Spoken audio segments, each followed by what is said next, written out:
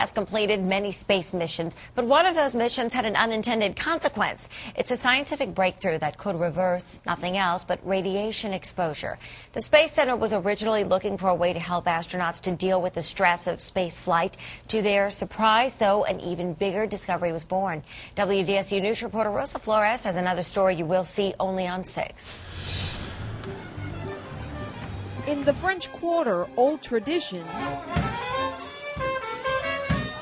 are captured with new gadgets, like smartphones. I use it like my little computer. The buzz linking cell phones to cancer, however, is making people nervous.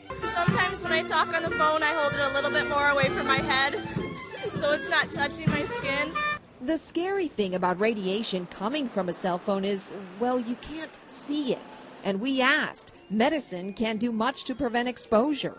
If people got radiation poisoning, they just had it, okay? There's nothing that you could do to really prevent it. That's about to change. You see, NASA decided to develop a product to help astronauts cope with the stresses of spaceflight. And AmeriSciences, the Houston company NASA partnered with, came up with this. A cocktail of multivitamin nutritional supplements. It's considered a scientific breakthrough, and it's really pretty profound when you think of the broader implications.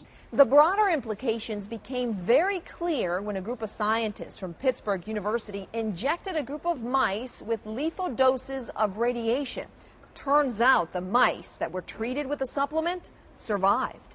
We're optimistic that this product could have a profound effect, potentially for people that are every day exposed to things like cellular telephones, microwave ovens, a variety of different oxidative stresses that are out there every day. The Japanese are optimistic too. The health department there wants to use the product to treat the victims of the earthquake, and the medical community is also in awe. Because when you start talking about living things that were irradiated, and then you give them some medicine or some vitamins or whatever you give them, and then it kind of reverses the trend of cancer-causing issue. That's a big thing. So that old tune about cell phones and cancer could soon be just that, a thing of the past, rewritten by science.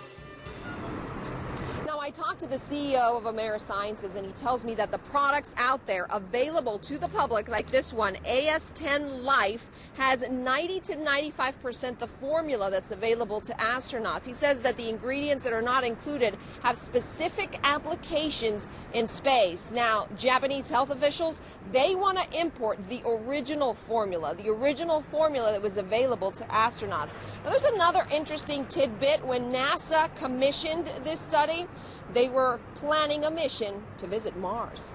On your side, I'm Rosa Flores for WDSU News. Thanks, Rosa. And to make it easy for you, we are linking the AmeriSciences website and the results of that study to our website, which is, of course, WDSU.com.